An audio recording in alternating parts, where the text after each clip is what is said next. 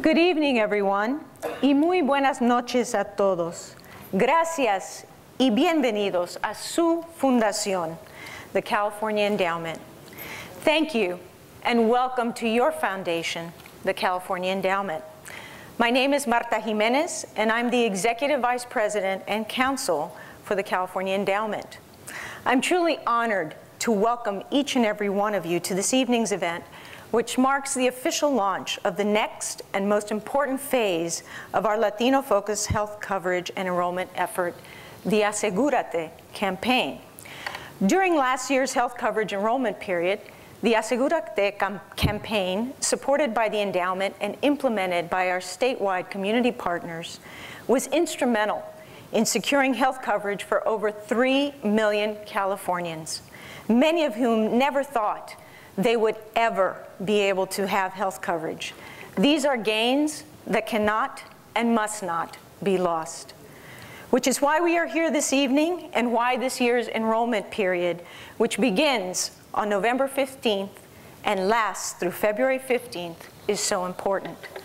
Fortunately, we were helped immensely last year by an amazing woman who dedicated her voice, her valuable time, and her resources to this critical effort. And I'm beyond delighted to tell you that she is here tonight to help us launch this year's Asegúrate campaign. Cristina Saralegui is an extraordinary woman.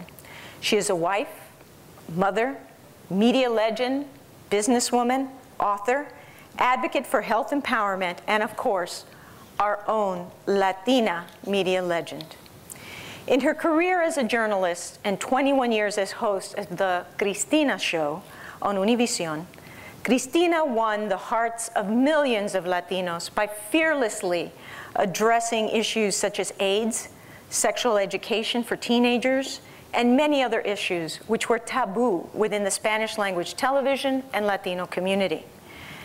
The Cristina Show garnered 12 Emmys, coined Cristina's catchphrase, "Pa'lante," or moving forward, and cemented her position as one of the most powerful voices for Latinos, all while changing attitudes and opening a dialogue for Latinos to talk about the issues that impact our lives each and every day. Over the past year, the endowment has been fortunate to have worked with Cristina, who has been an incredible ambassador to the Latino community as part of the Asegúrate campaign. Through television, public service announcements, informational booklets, and social media, Cristina has been tireless in helping to raise awareness about the benefits of health coverage under the Affordable Care Act. Cristina recognizes the urgency of informing Latinos about health coverage. Prior to the implementation of the Affordable Care Act, Latinos represented the highest rate of uninsured of any demographic in California and represented nearly 2/3 of Californians without health coverage. In the past year, 1.1 million Latinos have enrolled in health coverage, and it has changed the course of their health and their lives. We cannot thank Cristina enough for her selfless dedication and for being such an extraordinary partner. And speaking of extraordinary partners, I would also like to take a moment to acknowledge the numerous partners statewide that contributed toward the success of the Asegúrate campaign. You see many of them behind me right now listed. They have knocked on doors, made phone calls, helped people enroll into healthcare coverage, and renew their benefits. Their hard work is the foundation for our success. Let's give them, please, a big round of applause. Here's a slide with a list of our partners. We thank them all very much for all of their hard work. Tonight, we have a unique opportunity to speak with Cristina and learn about her commitment to the health and well-being of the Latino community. We're very lucky to have her during such a busy time because, as you know, she just recently released her new book. I'm showing it right here, Rise Up and Shine, My Secrets for Success in Career, Relationships, and Life. Pa'lante, where she speaks openly about her personal story, the challenges she has faced, and what fuels her passion to effect change. Copies of Cristina's book are available in the lobby for those of you who are interested, and many of them have been personally signed by Cristina. Joining Cristina, we have invited representatives of 4 organizations to inform our conversation this evening. These organizations address health and societal concerns in our communities and have a unique connection with some of the new benefits available under the health law that many still don't know about and that can greatly benefit from. These entities, A Woman's Nation, Equality California, Mental Health America of Los Angeles, and California, Latinas for Reproductive Justice. They will provide resources, education, informational services, and programs, and can help us reach out to these vulnerable and hard-to-reach individuals that comprise the over 1 million Californians that still do not have access to health insurance coverage. As you can see, we're going to have an amazing conversation this evening, and we're delighted to have as our moderator, Maril Celis, Content Marketing and Community Affairs Director for the West region of one of our Asegúrate Spanish media partners, Impremedia. She is also a digital entrepreneur, holistic health expert, and co-founder of the Sylvie and Maril Holistic Lifestyle brand. So now, without further ado, please welcome Cristina Saralegui and Maril Celis. Thank you.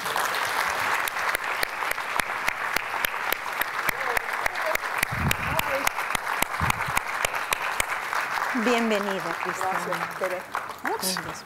Ay. Gracias, gracias a todos. A usted. Perdón, esta noche tengo tenis porque tengo un pie fastidiado y me cuesta trabajo subir y bajar escaleras. Pero el corazón lo tengo bien puesto y el cerebro también. Así que we shall talk about stuff that's very good. Maril, this is yours, that's mine. Pásenlo. Gracias. Renan and Andrea, I know you guys are here even though I can't see you. Everybody and all of this is your family because we all grew up with you, didn't we? Gracias a todos. Claro que sí. Yeah. Well, thank you for being here tonight, Cristina. You know, it's an honor for me as a journalist, having grown up with you, and as a fan, and as a, you know, having you, as you say in your book, always have a mentor. Having you as a, you know, sort of a mentor that I would watch on TV. And, you know, Cristina is a legend. You know, all of us who grew up with her know the impact she's had on our community, on Hispanic people, as well as women, as well as anybody who can't speak for themselves. She's such an empowering being. And, you know, I know that Marta gave a great introduction. So let's just get started because I'm sure everybody wants to hear directly from Cristina. Thank you. So Cristina, you know, of course it's an honor to be here with you. And I know that you've been up to a lot lately. And I think we could probably go into a little bit of what you've been up to recently, including the book, as well as the Asegúrate campaign, which, as you know, has helped enroll about 2 million people into Medi-Cal, and has made this state the #1 state for enrollment in its first year. Congratulations. Well, congratulations to you. To you. Yes. Well, obviously, I'm very happy to be here because when I was approached by the endowment to do the Asegúrate campaign last time, and we finally did the ads and they came out pretty, and I went to the White House, but then when we got the 2 million people signing up, that means it worked. And I'm very happy because I was explaining that many of my people, the Latinos, they want everything to be magical, they want everything to be okay, but then they don't vote. They don't go out and vote. And I have been, since I've been on TV with this big mouth that God gave me, I've been telling them, you want things to change, go out and change them, you know? So I'm very happy to be involved with the endowment for a second year, and I hope we can get 2 million more. What do you think? ¿Verdad que sí? We can do it. Yo creo que sí. Y es importante. It's very important. I've had a lot of health issues in my life and my family, my kids, my grandkids. Right now, I have a condition that is neurological that I didn't even know how to spell. I put that in my book also, which it affects my balance. Now, I want you guys to know that I was a runner when I was in my 50s still. I can't walk straight. I bang myself. I was a water skier. I can't ski anymore. I can hardly swim. And you know what? Health is so important because we all take it completely for granted. I mean, something like when I retire, I'm going to travel. I'm going to see the world because I don't have to go to work. And you know what? I wonder if you're going to be able to walk straight. I can't.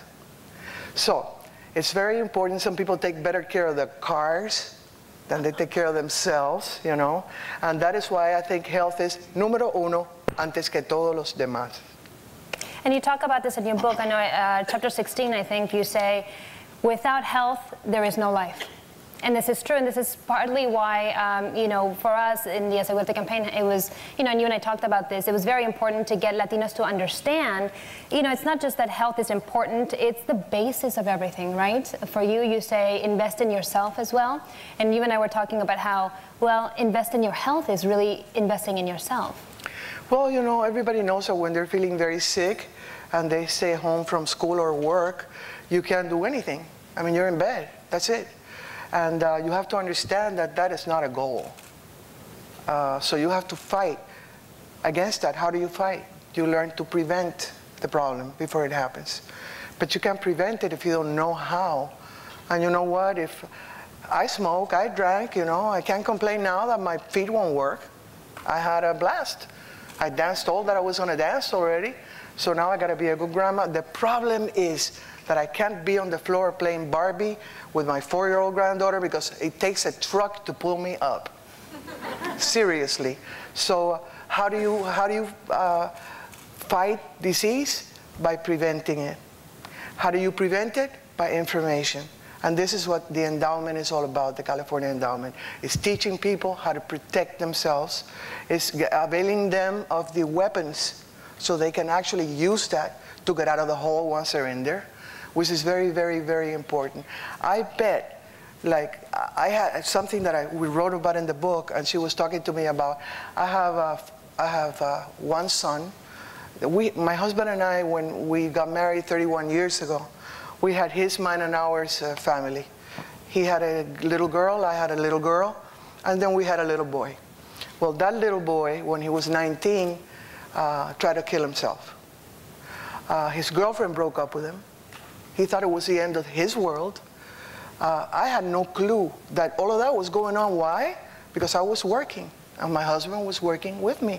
Like most families that work so hard that they don't see the devil when it's inside their house. My little boy at 19, which is the age, by the way, that bipolar disease creeps into a person's life. You can tell by magical means. You know, in the teenage years, it's hormonal. It starts then. I just started realizing that I have been doing a talk show for 20 years, no, not 20, I have been doing it for 12 years when that happened. And I had done so many shows on mental illness. Me, a journalist, and I had no clue what was wrong with Joe Marcos. No clue. So imagine the rest of the people that do not do talk shows, that are not journalists, that don't have to do their homework about it. That happened to me. So then I got informed too late. But now, for 10 years, that boy was going from hospital to hospital until they could tell me what he had. Because there's degrees of this sickness. You know, it's just not number 2, number 4. There's like really, it can get really bad. Joe Marcos is taking, I don't know, 16 medications. And as we all know, psychiatric medications work, they're very dangerous. And they work many times one against the other. And right now, after 10 years of going to dance in that show and smile with all my viewers, and going back home and going to bed, to his bed, and smelling his t-shirt that I told the nanny not to wash, and missing him to death. And my husband coming to get me and say, Mama, we gotta go to bed. Come to your room, I miss you too. And sort of said, bulldog, you know, come to your bed. And that took me 10 years until I got my son back. He's in my house now. He told me, Mommy, I think I want to go back to college. Ay, gracias, Dios mío. Gracias. Aplauso para eso. Gracias, gracias, gracias. So it's almost over. It is, and you know, I think it's so heartwarming to read, you know, you sharing everything about your Marcos, and you know, also the situation with your mom and Alzheimer's, everything that you open up about in the book. It just really makes us all think about what are the things we don't talk about with Latinos. You know, I know that you have bits in your book where you say, de esto no se habla, we don't talk about this. These are the things we don't talk about as Latinos or as women or as a community. Why is it so important for Latinos to really, really reach out for information about health and healthcare? because that's the only way that you can take care of yourself and your family. It's not making money.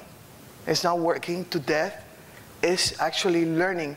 Nowadays, the situation has gotten so tough in the streets with AIDS, with kids shooting each other in schools, et cetera, et cetera. I don't want to be depressing because I don't want to be depressed. That the only thing that you can give your kids is a weapon, because the streets are a war. In this, the #1 best country in the world, hands down, it's a war. And what do you give your kids? You give them a gun. What is the gun? It's called information. So that when they have to make a decision, like have unprotected sex, they can actually make an informed decision of not to do it, okay? Or all the marijuana that's around now. I'm from the 60s. I remember what was around then. What's around now is like chemical-treated marijuana. People are dropping off like flies, dying. You know, it's like they have to know this. I remember when I started the show, the biggest problem was that the grandmas were mad at me. And they used to call me and tell me, Cristina, you can't talk about those things. You know, at that hour in the afternoon, the kids are home from school at 3. I said, Grandma, I'm saying that for the kid, not for you. You already know it. You know, they need to know. They need to know. We cannot go like this to them and keep them pure. I wish we could. We can't. We need them to know. Yeah, we need to know. And we need them to know, and in order for that to happen, we need to be very informed ourselves, right? It's up to us to also share this information with them, to expose them to that kind of information.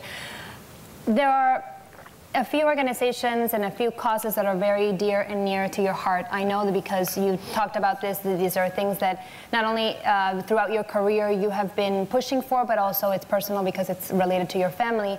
And these organizations, some of these leaders from these community organizations are here today. And I'd like to actually bring them on to the stage so that they can have a conversation with us as well and share with us all the work that they have been doing for each of these causes. First, I'd like to bring on stage a Women's Nation, represented by Executive Director Erin Mulcahy-Stein. Hi, Erin. It's your turn. Nice to see you. Hello. Hi. Hello. Welcome. Second, I'd like to bring up Equality California, represented by Executive Director Rick Zabur.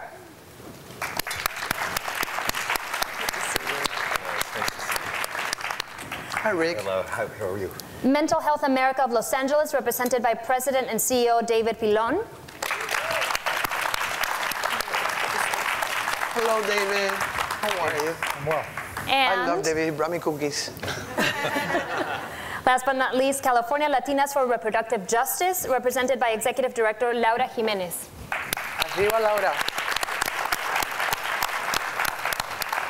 Laura, welcome. So, you know, I know Rick and I were discussing Cristina's book. He read it in 1 day, I read it in 2 days. He's fast. He's faster, yes. And we were both fascinated by how much you shared and how much you opened up about all these causes that these wonderful leaders represent. And I'd like to maybe start with Erin, who represents not just women's issues, but as well as Alzheimer's. And this is something that's very near to Cristina's heart, because this is something you went through with your mom. Yeah, my mom passed from Alzheimer's. So I think it's horrible to her. If you want to share a little bit of how this sort of touched you, and as well as I think you mentioned how it's a family deal, isn't it? It doesn't just touch one individual, it's something that affects everybody. And maybe, Erin, you can let us know a little bit about what you think Latinos need to know about this disease. Well, Latinos and everyone in this country needs to know about the disease. It's devastating to not only the person suffering with the disease of Alzheimer's, but the family and the caregivers. So interestingly, Latinos have a 1.5 times chance to have the disease than non-Latinos. See, I didn't know that. Right, and well, that's where we're getting at is what you were talking about before is information. Is we all need to get the information about what Alzheimer's is and what it isn't, and what it does to your family if you're not ready for it. What it does to your family, even when you're ready, can be quite devastating. But if you put your head in the sand and you're afraid to, get tested, or you're afraid to talk about the fact that you're dealing with a loved one that has the disease because there's a stigma attached, then you're really, really, putting you and your family at a disadvantage. Because if you do take advantage of screenings, you can find out if you're predisposed or you have cognitive impairment, and then that can at the very least, get your family prepared to, what your care plan is going to be. So I think that's what I'd say is the most important thing. I think it's key because, Rick, you and I were talking about this backstage because of something that you mentioned, that these are the things that we don't talk about. De esto no se habla. So, mental health, which is something that you are currently dealing with John Marcos. Tell us a little bit, Rick, about what you think we should know when it comes to mental health. So, the experience that you had with John Marcos is so typical of what many families experience because they don't actually get the help, and there's a lot of shame around the whole issue and the stigma around mental health challenges.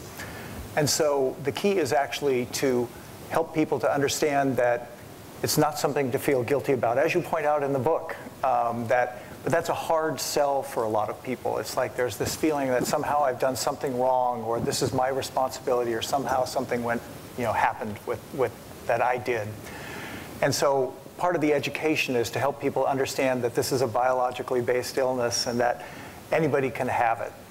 But there's a lot of stigma out there. But as you point out again in the book, it's like 1 in 4 people will experience a mental health challenge at some point in their life. Those are just the statistics of the National Institute for Mental Health. So what we've done at Mental Health America is we're actually trying to educate the general public about what it is that they can do, because everybody wants to do something, but when you have a family member who's experiencing a challenge, we're not sure what to do. It's like we want it to go away. We have no clue what to do. Exactly. So we are training people in an 8-hour course called Mental Health First Aid, which really helps people to sort of understand those mental health issues. And we offer it to everybody. It's not just for professionals. It's for family members. It's for first responders. It's for lots of different people. And what that does, then it gives people that way of starting to actually listen to them non-judgmentally and actually make them feel comfortable expressing that fact that I'm having a challenge or something's not right with me. And that also helps them to find the right resources out in the community so they can get professional help as well. One of the things that everybody asked me when the book came out is, why didn't you talk about your son or what was going on before? Yeah. I said, it's very tough because the kid was 19 years old. Talk about stigma. Imagine a resume when you're trying to get into school, trying to get into a job, and that word is there forever following you. You know, right. It's a big decision to make on the parents' part, whether to come out of the closet and do that or not. So what we decided to do is wait for him to be ready, for him to talk about it. And we had a column in People magazine, and my husband Marcos asked him, John, do you mind if we talk about this? He goes, no, we need to talk about this. And he gave us permission to put it there and to write here. Also, I think that in the Hispanic world, we're not educated as to the symptoms of things to come. I'll give you an example. When this started happening, it was very fashionable in schools for teenagers to cut themselves. They would cut themselves, little cuts. And I would tell John, what is that? He goes, I hit myself. I said, that's a circle. You didn't hit yourself. So they took him to the psychiatrist for the school, and he called me in. And he says, that's called cutting, and they're all doing it in school. Why are they doing it? Because it's like witchcraft with the little guy, what's ¿cómo se llama el brujito? Harry Potter. Everybody is looking into the witchcraft sites because Harry Potter does it. I said, maybe Harry Potter should not do it. So you know what? That was the first sign that I should have known, but I didn't know that was a sign of anything. Well, and the fact that everybody's doing it doesn't make it okay. Like kids, you know how kids are. I know how kids are, but believe me, but we still have to recognize the underlying issues that are going on with somebody in that situation. And early intervention is absolutely key with helping people to get the help that they need. The earlier that you can actually get people the resources they need, the better the result. But I also want to say the good news is there is recovery after mental illness. And you were mentioning about your son going back to college. I'm glad to say that that's not just an isolated incident. It was like, with the proper support, lots of people can actually recover the lives that they've lost as a result of their mental illness. Fantastic. Yeah. I'm full of hope. Good. Absolutely. And another cause that I know has been near and dear to your heart. You've always been such a big supporter of the LGBT community.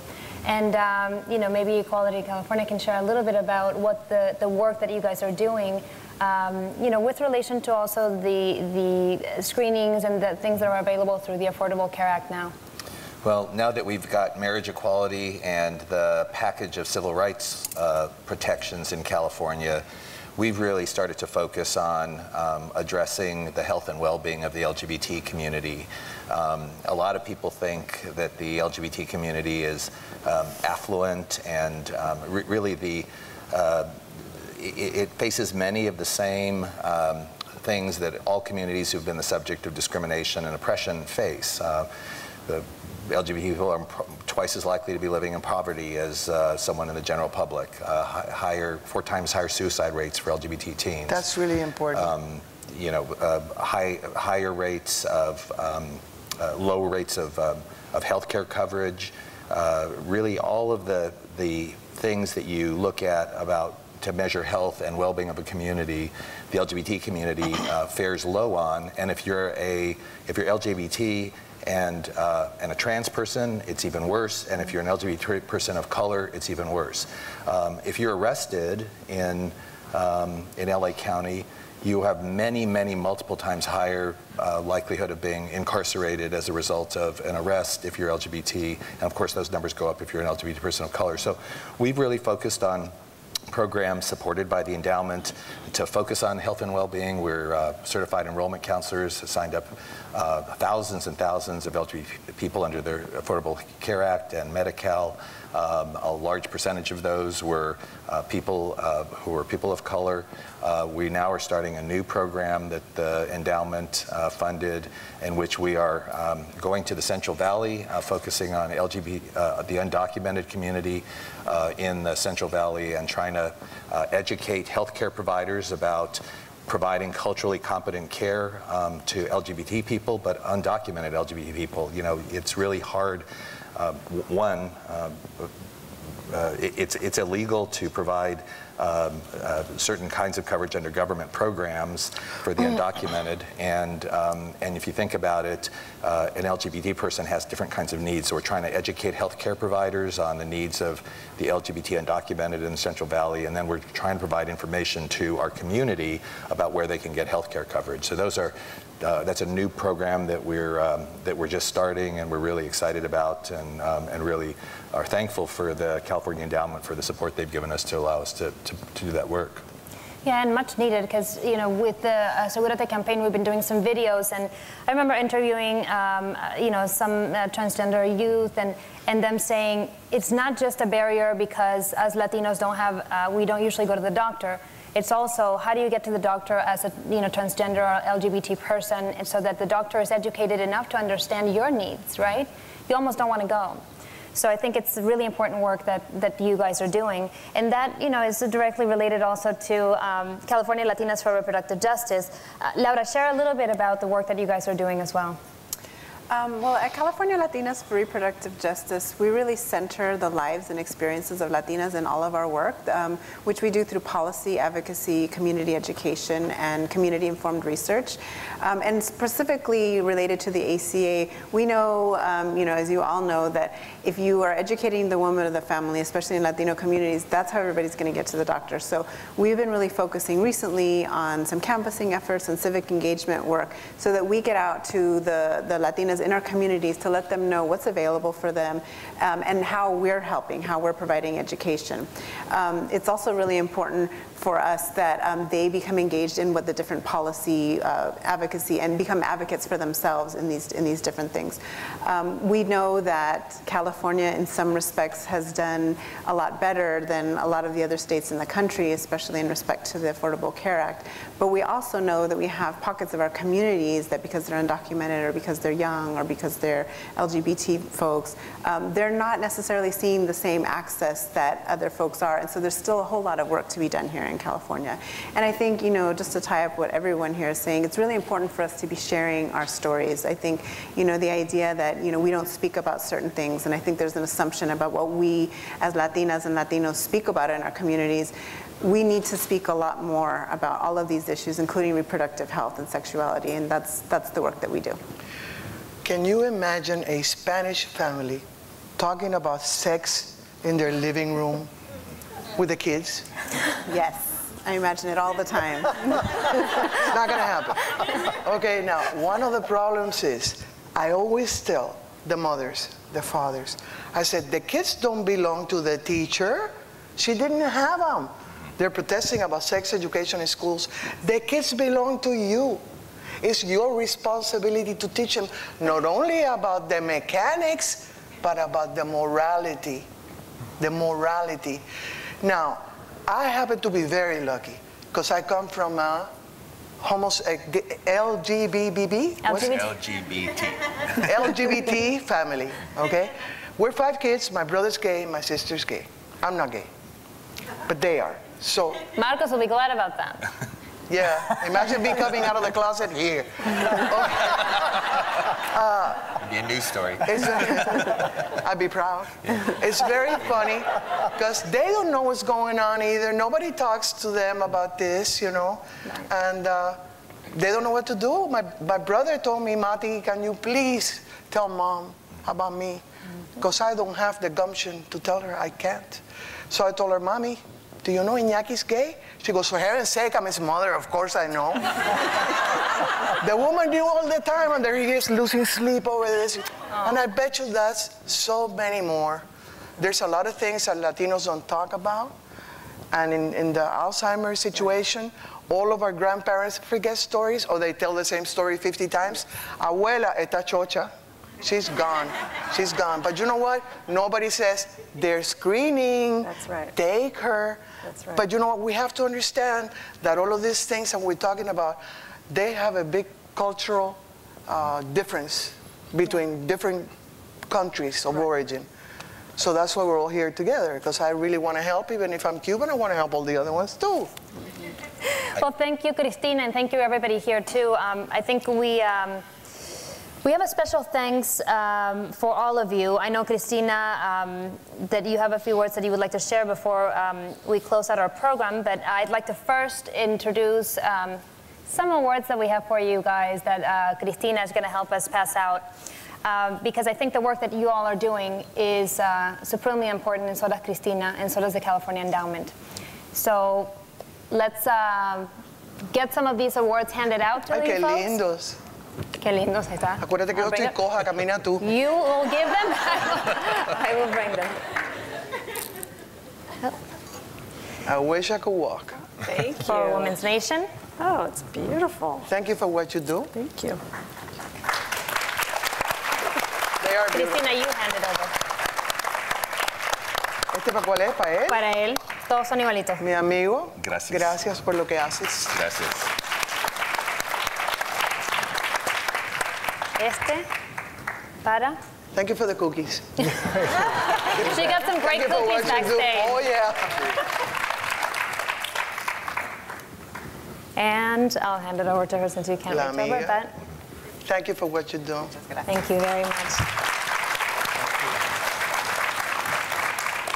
So, Cristina, I'd like to actually welcome Marta back on stage, and so she can help us close out the program. But thank you, everybody, for being here. And we want to remind everybody, of course, that Saturday, November 15th, is when enrollment begins again into the Covered California Marketplace. And we want you to remember also that Medi-Cal enrollment is year-round. So if you, qualify for that, please go to asegurate.com to find out more information about how you guys can enroll. And I think we have something special for Cristina before we close out. A tree, big. Before we close out, please join me in thanking Maril for a wonderful moderation and to this wonderful panel. Fantástica. Tú me dices. Now, one of the things Cristina reminds us in her book is se tiene que echar unas flores, right? Yes. You have to give yourself some flowers because someone as destacada, someone who is so well known, who is so loved by all of us, who truly is the unique voice for the Latino community and who's meant so much as a partner to the California Endowment to truly remind us to enroll and to re-enroll. And she's now with us in this next campaign that's going to be even more successful than the first campaign. And we just want to let you know, Cristina, how much we love you, how much we thank you. A big round of applause, please, for Cristina Saralegui. Muchísimas gracias. Tan bellas. Gracias, gracias, Martita. They go with your outfit. Oh, how beautiful. Bueno, thanks for being here and thanks for everything you do. And remember, when you talk about leaders, such as these people here, and organizations, they are made up of you. If you do not do anything, they can't move anything. So if you do not come, if you do not enroll, nothing is going to change. So by coming here tonight is one step. Let's follow the ball. It's going that way. Okay? So remember, the 15th you said? The 15th, this Saturday. Okay. Asegúrense, asegúrense, asegúrense. Asegúrense. Los quiero mucho a todos. Gracias. Thank you for being with me so many years. Pa'lante, pa'lante. Pa'lante. Gracias, Martín. Gracias. They are beautiful. They match your outfit, I'm telling you. Thank God. Let me move all this. Should we take, did you take one picture? All of us together? Here, let me move this back. Yeah. Okay. Just want to thank everybody for coming. I hope you guys got something from this, and I hope that you were able to get information from this. Each one of these wonderful organizations. Feel free to reach out to each one of these organizations so that you can get more information. And again, enrollment starts on the 15th, and enrollment into Medi-Cal is year-round. Asegurate.com for more information, getcover.com for more information in English, and of course Cristina's book is out, and I think you can get a copy here. I read it, it's wonderful. There's so much to learn about career, relationships, health, and how to make your dreams come true. So thank you very much for being here with us. Dios los bendiga a todos. Gracias. Gracias. God bless. Okay, thank you all very